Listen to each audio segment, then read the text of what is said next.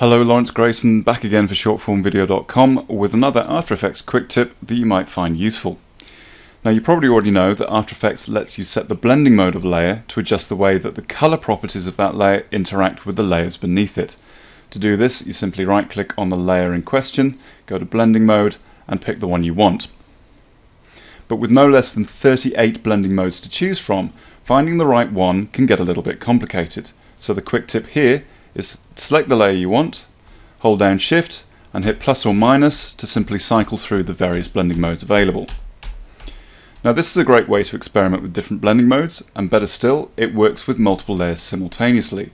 So select the multiple layers, hold down Shift and then hit plus or minus to cycle through the various blending modes until you find the effect that you were looking for.